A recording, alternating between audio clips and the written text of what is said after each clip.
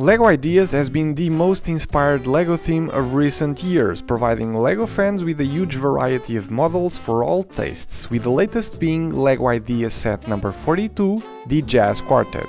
Standard looking LEGO Ideas box, and once again, as is usually the case with LEGO Ideas, they completely killed it with the price per piece ratio. $100 for 1600 pieces is an amazing LEGO deal. Here in the corner we can see the special icon some LEGO sets recently feature, indicating that this is a build suitable for being built by up to 4 people at the same time. The build is divided into 4 different sections, each of them with their corresponding instruction booklet with some lovely looking art for the covers. The 5th book included talks about the set in detail and also mentions, as is standard procedure in LEGO Ideas instructions, both the fan designer and the LEGO designers in charge of designing the model. Absolutely no building steps in this one. Onto the model itself, I was surprised about the size. The figures look to me like mini land figures that you can see in Legoland parks. I've built a few myself in the past, but I was completely wrong about the scale. These guys are a few bricks taller, which allows them to be sturdier models, packing a lot more detail and expression. Let's start with the trumpet player as an example. You can totally feel how into the music this guy is, judging by his pose, right? Not only that, the size of the model allows for clothing detailing like the suspenders, his red tie and rolled up sleeves, his hands wrapping around the trumpet, his mouth ready to blow some air into his instrument, and finally the cool haircut are some other examples of how the scale of the model allows for extra detail. Next we move on to the bass player, less slimmer than his previous companion, with a lot of freedom to pose his arms and head, all connected to ball joints. His bow tie, made with an all-black minifigure gaming controller, is pure genius, and again the hairstyle is kinda cool. The bass is in itself an amazing build, something I could totally see LEGO doing as standalone LEGO sets. Carving the hollow structure the real instrument has would be impossible at this scale, but the elements used here to mimic that are spot on, and actual LEGO string is used to replicate the bass's strings. The way the arm of the instrument was done at an angle was a very interesting building technique worth mentioning as well. As I said before, the bass player can pose his arms in a lot of different ways, wrapping around his instrument, which is cool, and both him and the trumpet player are strongly connected to the base they're built upon. The drummer is a bit on the chubby side of body proportions, and that is so cool to see. His legs open and his arms can move quite a lot in a similar way as the previous player, but this one has an extra rotation point above the belly for extra poses. Again, the face style is really cool, with a brilliant element choice for the beard, and 2 simple tiles make for a great bow tie. His seat is a neat little build using a similar technique to those used for some of the drum pieces supports. It is a complete drum set with the ride cymbal, the crash cymbal and the hi-hat cymbal, with a pedal down here at a perfect place for the player to place his feet. Snare drum, all of the tom-toms and the bass drum, the highlight of all of the drum set pieces when it comes down to the building techniques. The core is a really cool studs not on top type of build, which I really enjoyed, and there was even room to include 2 curved slopes with the number 7, a reference to the fan designer username on the LEGO Ideas platform. Every drum set piece is connected to the base, so you can move the model around without the fear of stuff falling off. Last but not least, the piano player, this time around a woman, probably the biggest difference if we compare the final model to the fan submission model. She is sitting on the classic piano bench, and again the scale of the characters allows for very cool details like the high heels, earrings or the very iconic hairstyle. I don't love the arms on this character though, and the right hand can't even be posed on the piano's keyboard. Which leads us to the final instrument, by far my favorite of them all, but I may be biased as I played the piano a few years ago and still play the pipe organ to this day. Again, another model that could in itself be a standalone LEGO set. I probably like this piano more than the LEGO Ideas one from a few years ago. It features most of the details you would expect to see from a real grand piano. The pedals and the keyboard with the iconic red felt behind them, which you can hardly see, which makes it even more perfect. There's the music stand, the lid of the piano that can be opened to reveal even more details, like some of the strings, especially the bass ones making use of a golden iron gate LEGO element, part of the cast iron plate, or even the hammers down here. The only detail that is truly lacking from this is the fallboard, or the keyboard lid.